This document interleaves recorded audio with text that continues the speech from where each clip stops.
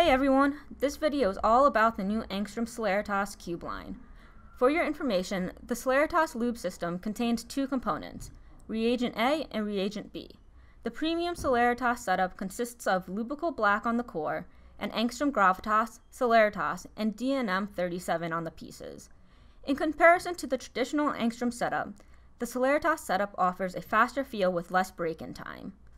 Angstrom Gravitas and reagent A make the cube controllable, while reagent B and DNM37 speed the cube up. While still maintaining its compliance, in general, this is a smooth and speedy setup that offers control that cubers with a faster turning style will enjoy. Check out these solves done by our staff members on our new Celeritas cube line. Hey, this is Phil. I really like how the Celeritas setup works on the GAN 356X. The loop combination really speeds up the cube to a significant enough degree where I can keep the cube on fairly tight tensions for more stability. The speed is retained and I have a cube that's quick enough to go fast on, but not so fast that it overturns. The cube is controllable and turns very clean with a hint of soft plush. I'm actually going to stop cubing now and show you how the cube sounds.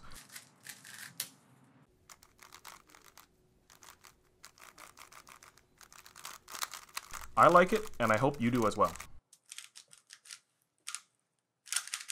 Hey guys, it's Damien. The Celeritas GTS3M has many of the features of the other Celeritas puzzles due to their similar setup. That is, a really controllable puzzle that has a smooth, gliding feel to the pieces. What I think is the most remarkable is the fact that I've tried 4 or 5 different Celeritas GTS3Ms over the course of producing this video, and I honestly doubt I could tell them apart blindfolded. The setup is extremely consistent, and I'm very proud of our pro shop for that fact. But aside from that, I typically don't prefer the GTS3M as a main 3x3, but I could absolutely use this one. The combination of lubes and setup suit this cube perfectly, and I can easily recommend it to anyone who enjoys the GTS3.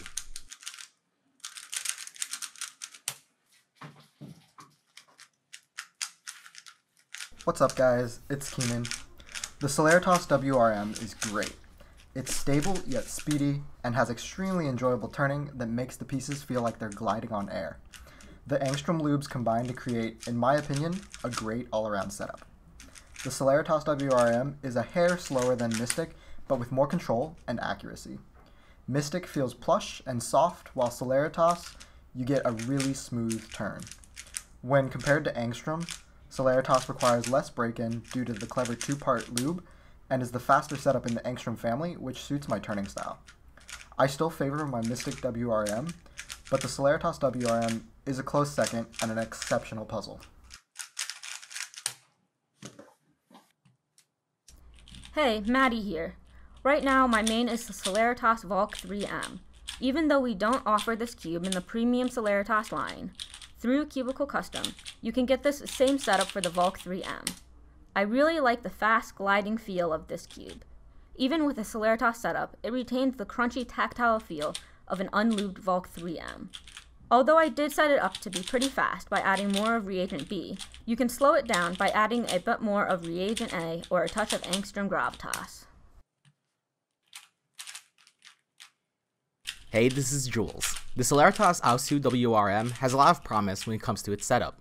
It features the heavier Gravitas lube towards the inside of the cube and Celeritas towards the outside of the cube. This provides a controllable inner turning while providing a smooth gliding experience on the outer layers that only Celeritas can provide. With the Ausu WRM, the inner layers do feel a little bit tight, so the copious amount of DNM really helps. If you're looking for a 4x4 that excels in the 3x3 stage, this setup is probably your best bet. Just hope you don't get a parody. Hey guys, this is Ro. Here's some rare footage of me doing a 5x5 solve on the new Celeritas Valk 5M. The Gravitas is applied in the deep internals of this puzzle, which gives it a smooth yet stable base. The lighter lubes, such as the Celeritas and the DNM, are then applied throughout the cube to give it just the right amount of speed.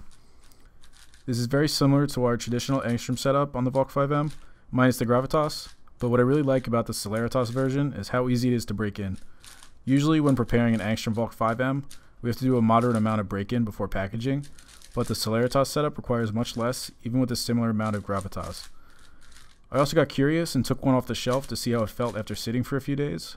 Sure enough, the Celeritas Valk 5M felt great out of the box and required no additional break-in.